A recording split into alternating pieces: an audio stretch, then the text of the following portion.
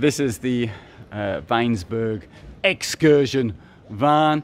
It may look as though it were built by some small manufacturer in East Anglia in the United Kingdom in 1983, but in fact it comes from a mainline manufacturer, which is Knaus. Weinsberg's their cheap brand, and as you can see, it's on a VW Bulli as a base. Very unusual vehicle from a manufacturer like this. Let's have a quick look at some of the details. Well, the worst thing is there, 85,268 euros. Technical bits are here. Technical bits are here. Oh, it was working good.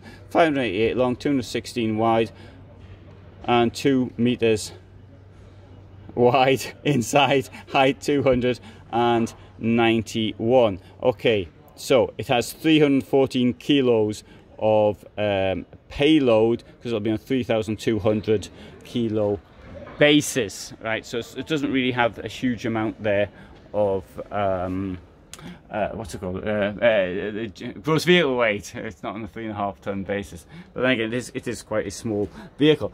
This thing here, I believe, can sleep 4. You've got 3,200. Yeah, right. Well, so bed comes out like this, and we're not in use. But this is, I must point out, is an option. And there you go, it's slatted bed. It's got a net to stop you falling out, and under it, so I like to leave the bed. That's what you've got: a large table, 2 benches either side. It does look like some of these tiny home motorhomes. There's a company in the UK that makes things that look a bit like this. I called it a Wendy house, which is a toy which is used, don't know if it's still done, but when I was a child, it was a sort of toy for young ladies, little girls, who to play in. And so I thought it looked like that. And so you've got plenty of seating space, but what about the other space? Well, there's one thing I think is utterly essential, and that's this. You must have, I think, one should have a toilet, and below this we have the shower. A shower with 2 plug holes in it, 2 drainage holes. Now there's some big motorhomes that only have 1 drainage hole. So I mean, something tiny like this and find space for 2 drainage holes, even if they're these small ones, is pretty good. And it also has this feature to make your shower a bit bigger, and there they've got a proper drainage hole as well. For the water that falls up here, you have a proper drainage hole, but where you really need a large drainage hole, let's say down there, it hasn't got one.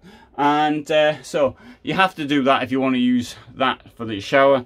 But if you want to save water, which I think is a pretty good idea in a vehicle, then you could just pull this thing out here and give yourself a wash down with this. Anyway, let's put this back carefully. It is a Weinsberg. It might fall to bits in my hand. It's a Dometic toilet, and here we have storage, and there's something here as well. There's also a bit of storage. So, you know, for a vehicle, I want to get inside the shower. I'm going to make this. It's got a sensible sliding door, and you know. Right, so you're in here like that. Good. Look, you've got a bit of space here. You know, it's a tiny vehicle. So that's quite good. Right, let's go out. Here we have. Look at all that storage. Of course, this is the garage as such, but it's also being used as a wardrobe. Here's the fridge. It opens both ways, so if you fancy a quick one outside, then you can do so, and if you fancy a quick one inside, you can open it that way. A lot of storage here under the kitchen.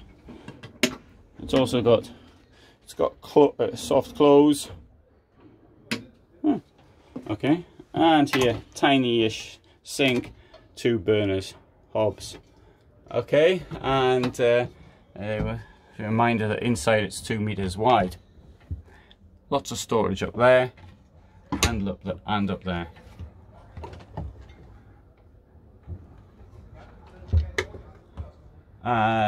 You can hang your coat there.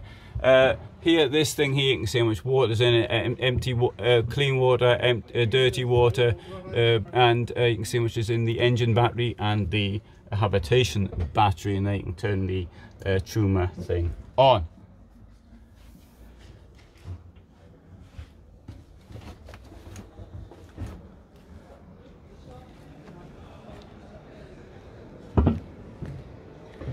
Alright, so that's one excursion. We'll have a look on this excursion. This one here is a bit different, and if we can get in.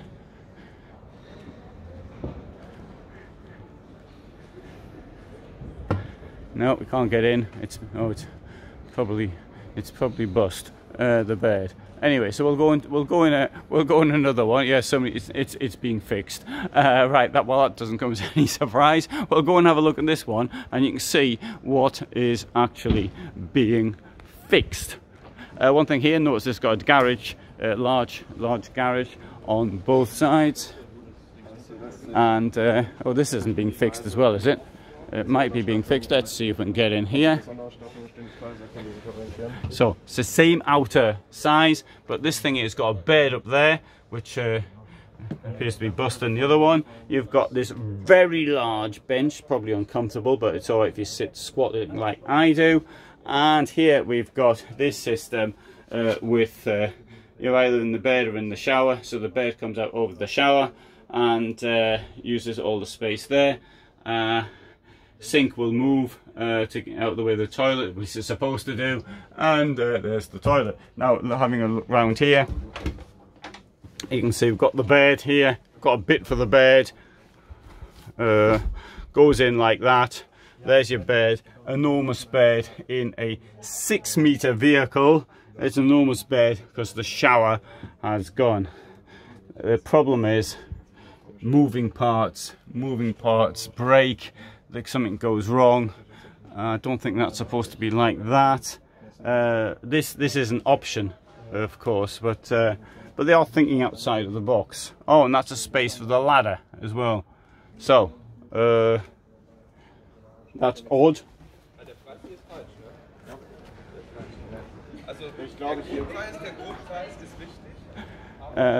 It's very unusual. It's a new vehicle, and it's also produced in the Knaus version, which will be even more expensive. I know the company was motorhome in the UK, did things looking a bit like that. That's one of them, but there's another company I'm thinking, I can't remember the name of now, which I think is somewhere near Wakefield. Anyway, so there you have it. There is the excursion. New vehicle, highly unusual. A hark back to former times, using the classic campervan, the VW as the VW camper as its base. And thanks for watching. Hope you found that interesting.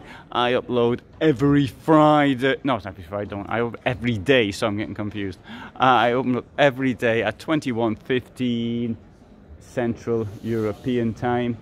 And so if you're interested in more sort of stuff like this, then please subscribe. I need to point out Weinsberg is a company I do not recommend. I'm a bit frightened to actually even touch things, just in case they break in my hand. So anyway, but hey, they're thinking outside the box, and maybe someone else will do it a better job. All the best from me in Dusseldorf.